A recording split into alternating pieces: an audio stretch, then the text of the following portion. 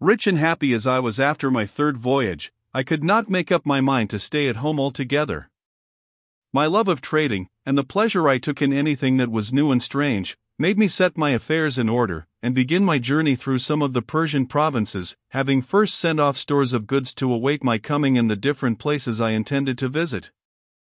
I took ship at a distant seaport, and for some time all went well, but at last, being caught in a violent hurricane, our vessel became a total wreck in spite of all our worthy captain could do to save her, and many of our company perished in the waves. I, with a few others, had the good fortune to be washed ashore clinging to pieces of the wreck, for the storm had driven us near an island, and scrambling up beyond the reach of the waves we threw ourselves down quite exhausted, to wait for morning. At daylight we wandered inland, and soon saw some huts, to which we directed our steps. As we drew near, their black inhabitants swarmed out in great numbers and surrounded us, and we were led to their houses, and as it were divided among our captors. I with 5 others was taken into a hut, where we were made to sit upon the ground, and certain herbs were given to us, which the blacks made signs to us to eat.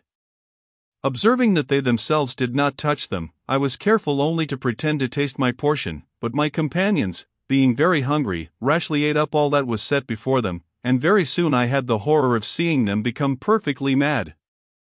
Though they chattered incessantly, I could not understand a word they said, nor did they heed when I spoke to them. The savages now produced large bowls full of rice prepared with coconut oil, of which my crazy comrades ate eagerly, but I only tasted a few grains, understanding clearly that the object of our captors was to fatten us speedily for their own eating, and this was exactly what happened. My unlucky companions, having lost their reason, felt neither anxiety nor fear, and ate greedily all that was offered them. So they were soon fat and there was an end of them, but I grew leaner day by day, for I ate but little, and even that little did me no good by reason of my fear of what lay before me. However, as I was so far from being a tempting morsel, I was allowed to wander about freely, and one day, when all the blacks had gone off upon some expedition leaving only an old man to guard me, I managed to escape from him and plunged into the forest, running faster the more he cried to me to come back, until I had completely distanced him. For 7 days I hurried on, resting only when the darkness stopped me, and living chiefly upon coconuts, which afforded me both meat and drink, and on the 8th day I reached the seashore and saw a party of white men gathering pepper, which grew abundantly all about. Reassured by the nature of their occupation, I advanced towards them and they greeted me in Arabic, asking who I was and whence I came. My delight was great on hearing this familiar speech, and I willingly satisfied their curiosity, telling them how I had been shipwrecked and captured by the blacks. "But these savages devour men," said they. "How did you escape?" I repeated to them what I have just told you, at which they were mightily astonished. I stayed with them until they had collected as much pepper as they wished, and then they took me back to their own country and presented me to their king, by whom I was hospitably received. To him also I had to relate my adventures, which surprised him much, and when I had finished he ordered that I should be supplied with food and raiment and treated with consideration. The island on which I found myself was full of people, and abounded in all sorts of desirable things, and a great deal of traffic went on in the capital, where I soon began to feel at home and contented. Moreover, the king treated me with special favor, and in consequence of this everyone, whether at the court or in the town, sought to make life pleasant to me. One thing I remarked which I thought very strange, this was that, from the greatest to the least, all men rode their horses without bridle or stirrups. I one day presumed to ask His Majesty why he did not use them, to which he replied, "You speak to me of things of which I have never before heard." This gave me an idea. I found a clever workman, and made him cut out under my direction the foundation of a saddle, which I wadded and covered with choice leather, adorning it with rich gold embroidery. I then got a locksmith to make me a bit and a pair of spurs after a pattern that I drew for him, and when all these things were completed I presented them to the king and showed him how to use them. When I had saddled one of his horses he mounted it and rode about quite delighted with the novelty, and to show his gratitude he rewarded me with large gifts. After this I had to make saddles for all the principal officers of the king's household, and as they all gave me rich presents I soon became very wealthy and quite an important person in the city. One day the king sent for me and said, "Sinbad, I am going to ask a favor of you. Both I and my subjects esteem you, and wish you to end your days amongst us. Therefore I desire that you will marry a rich and beautiful lady whom I will find for you, and think no more of your own country." As the king's will was law, I accepted the charming bride he presented to me, and lived happily with her. Nevertheless, I had every intention of escaping at the first opportunity, and going back to Baghdad.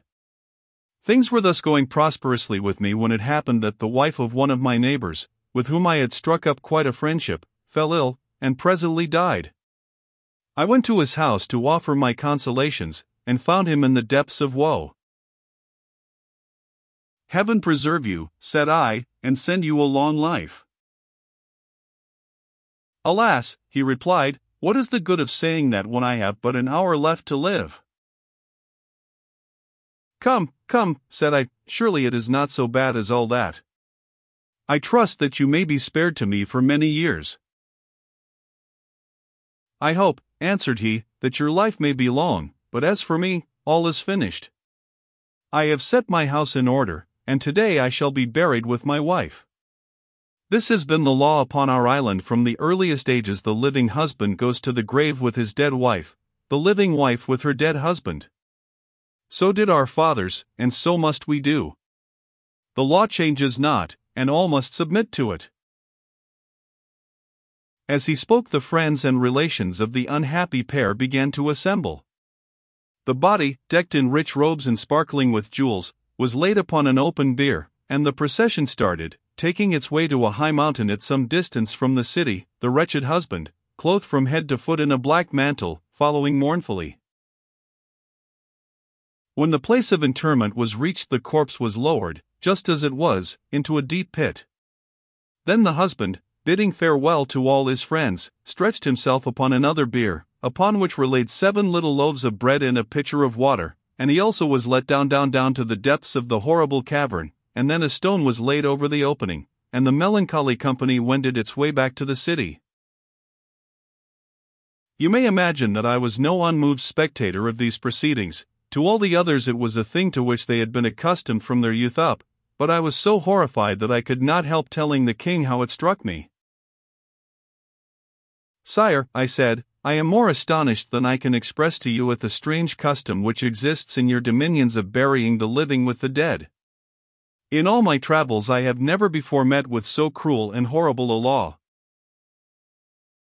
"What would you have, Sinbad?" he replied. "It is the law for everybody. I myself should be buried with the queen if she were the first to die." "But, your Majesty," said I, "dare I ask if this law applies to foreigners also?"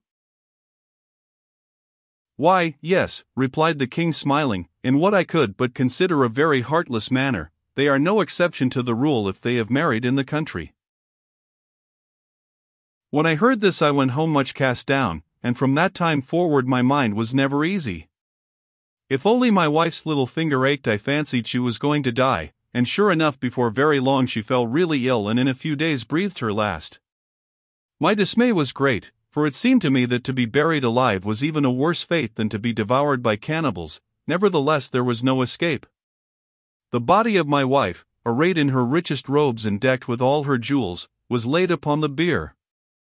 I followed it, and after me came a great procession, headed by the king and all his nobles, and in this order we reached the fatal mountain, which was one of a lofty chain bordering the sea. Here I made one more frantic effort to excite the pity of the king and those who stood by, hoping to save myself even at this last moment, but it was of no avail. No one spoke to me, they even appeared to hasten over their dreadful task, and I speedily found myself descending into the gloomy pit, with my 7 loaves and pitcher of water beside me. Almost before I reached the bottom the stone was rolled into its place above my head, and I was left to my fate. A feeble ray of light shone into the cavern through some chink, and when I had the courage to look about me I could see that I was in a vast vault, bestrewn with bones and bodies of the dead.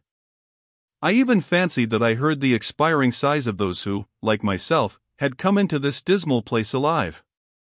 All in vain did I shriek aloud with rage and despair, reproaching myself for the love of gain and adventure which had brought me to such a pass, but at length, growing calmer, I took up my bread and water, and wrapping my face in my mantle I groped my way towards the end of the cavern, where the air was fresher. Here I lived in darkness and misery until my provisions were exhausted, but just as I was nearly dead from starvation the rock was rolled away overhead and I saw that a bier was being lowered into the cavern, and that the corpse upon it was a man. In a moment my mind was made up. The woman who followed had nothing to expect but a lingering death. I should be doing her a service if I shortened her misery. Therefore when she descended, already insensible from terror, I was ready armed with a huge bone, one blow from which left her dead, and I secured the bread and water which gave me a hope of life. Several times did I have recourse to this desperate expedient, and I know not how long I had been a prisoner when one day I fancied that I heard something near me, which breathed loudly. Turning to the place from which the sound came I dimly saw a shadowy form which fled at my movement, squeezing itself through a cranny in the wall. I pursued it as fast as I could, and found myself in a narrow crack among the rocks, along which I was just able to force my way.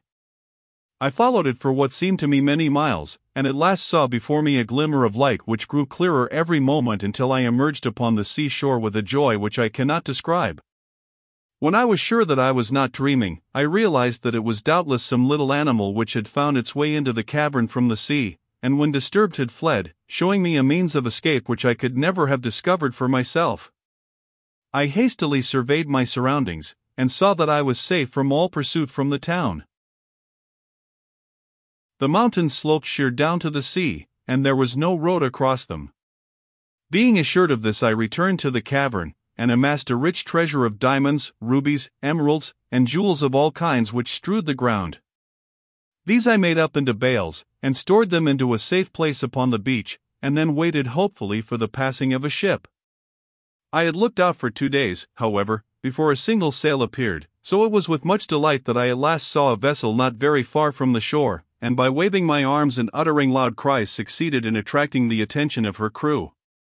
A boat was sent off to me, and in answer to the questions of the sailors as to how I came to be in such a plight, I replied that I had been shipwrecked 2 days before, but had managed to scramble ashore with the bales which I pointed out to them. Luckily for me they believed my story, and without even looking at the place where they found me, took up my bundles, and rowed me back to the ship. Once on board, I soon saw that the captain was too much occupied with the difficulties of navigation to pay much heed to me, though he generously made me welcome, and would not even accept the jewels with which I offered to pay my passage. Our voyage was prosperous, and after visiting many lands, and collecting in each place great store of goodly merchandise, I found myself at last in Baghdad once more with unheard of riches of every description. Again I gave large sums of money to the poor, and enriched all the mosques in the city, after which I gave myself up to my friends and relations, with whom I passed my time in feasting and merriment. Here Sinbad paused, and all his hearers declared that the adventures of his 4th voyage had pleased them better than anything they had heard before. They then took their leave, followed by Hindbad, who had once more received 100 sequins, and with the rest had been bidden to return next day for the story of the 5th voyage. When the time came all were in their places, and when they had eaten and drunk of all that was set before them Sinbad began his tale.